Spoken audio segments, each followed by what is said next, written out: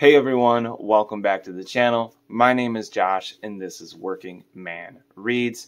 Now today I'm going to be giving a book review to the fantastic science fiction novel Outpost by Micheal. Now, if you haven't read Micheal before, join the club, because neither did I until I went to the library with my daughter and my family, and nice little family Saturday trip to the library turned into my second favorite book so far. Might be I don't know, it's toss up. We'll talk about that at the end of the year. But my second 5-star review for 2022, and yeah, I just love it. Why is this such a sleeper? Why has nobody read this? I've never heard of it until literally I seen it, and I'm like, this is great. And spoiler alert, I enjoyed it. You know what I'm saying? Like, I'm not spoiling the book, but the review is, check this damn book out if you like sci-fi, if you like dark, gritty sci-fi. But yeah, so let's get into my ratings for it. So plot, I gave 4 stars. Let's talk about it real quick. You have a colony of people who are basically cut off from an intergalactic power that I believe is basically Earth. We have now migrated and we are trying to find a new home world. And this is called Donovan, the planet that they are on. And it is way out there in the far outskirts. And basically they rely on shipments of stuff from the home planet. There was a name for it, but can't remember. It's Earth, but they call it something different. Yeah. So ships keep disappearing and they're not making it to them. They don't know that. They think that they've been forgotten. So they are basically martial law. They're trying to survive this planet that is very reminiscent of Foster's Midworld.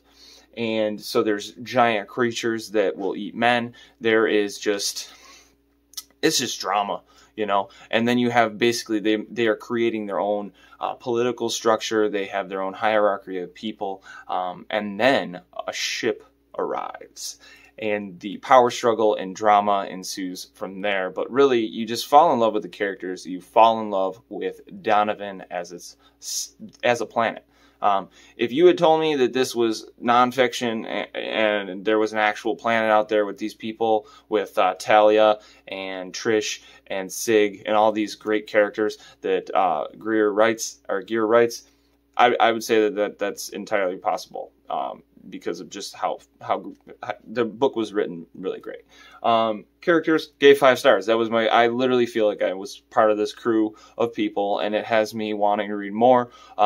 Luckily, there's like 4 more books in the series, and then, yeah, I want to find more colonization sci-fi. I would love to find more character work like this. I need to read more of this gentleman's work. I think his wife writes as well. So, yeah, fantastic. 5 stars for the characters. Writing, 4 stars. The dialogue was great.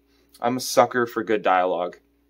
I haven't talked about it yet, but Roadside Picnic has the best dialogue of the year so far that it's just tough to get real. It's tough to get accurate with dialogue to where you're like, these are real people talking. This is not bull crap. This is an actual conversation between 2 people trying to figure something out. So absolutely adored the writing.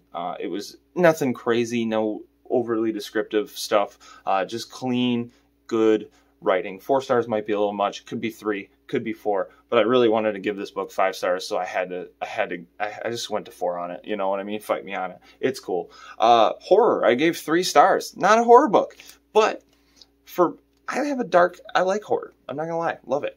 And I find the horror in everything.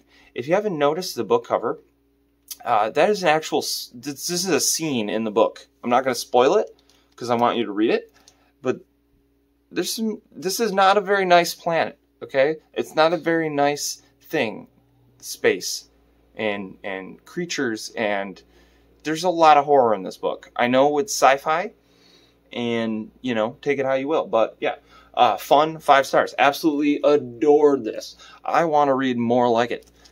Please tell me any other books by this gentleman that you would recommend, or books similar where you have colonization sci-fi. I'd freaking love it. So 5 stars. Working Man Reads says, please read this. Yeah. So that's it. That's that. But I'm gonna read the synopsis here. So if you're gonna click off, I appreciate you. Thank you for stopping by, and may you have a fantastic week. All right, so Outpost, Donovan, Book 1. Donovan is a world of remarkable wealth and habitable paradise of a planet. It sounds like a dream come true, but Donovan's wealth comes at a price. When the ship, Turalon, arrives in orbit, Supervisor Calico Aguila discovers a failing colony, its government overthrown, and a few remaining colonists now gone wild. Donovan offers the chance of a lifetime, one that could leave her the most powerful woman in the solar system or dead. She's not even the main character. The main character is Talia. Planet side. Oh, we're going to talk about that. I don't read synopsises if you haven't. I just jump into things. Do you guys do that? Let me know down below. Planet side. Talia Perez is, or Tal as they call her, is one of the 3 rulers of the Port Authority colony, the only law left in the one remaining town on Donovan, with the corporate ship demanding answers about the things she's done in the name of survival. Perez could lose everything, including her life. For Dan Worth, Donovan is a last chance, a psychopath with a death sentence looming over his head. He can't wait to set foot on Port Authority. He will make one desperate play to grab a piece of the action, no matter who he has to corrupt, murder, or destroy. Captain Max Taggart has been, there's a sticker over it, the corporation's go-to guy when it comes to the cold-blooded military enforcement. As the situation in Port Authority deteriorates, he'll face the toughest choices yet. I'm not even going to finish. Yeah, fantastic. So you have multiple points of view, and yeah, freaking loved it. I don't even know what else to say. Go check it out. Hope you guys have a great week. Bye.